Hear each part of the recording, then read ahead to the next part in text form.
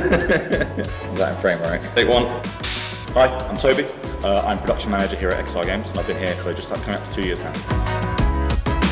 My role here as XR Games is production manager. So for those who don't know, production is kind of like a planning, project management style of role. It's a supporting role basically. We're not there building any one part of the game, but our key role is to be able to support the whole development team per project.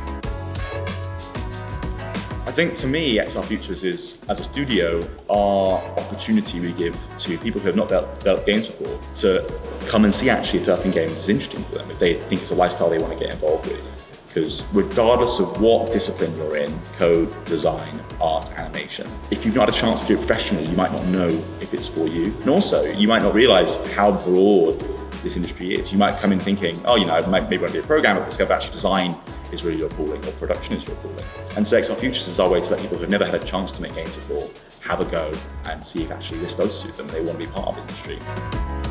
I think XR Futures really has value because I think as a lot of professionals who've entered the industry have found, taking that first step from amateur game developer or someone who's done a course on game development at university to first professional job is a really challenging one. It's really competitive out there and it's quite difficult to get your foot in the door.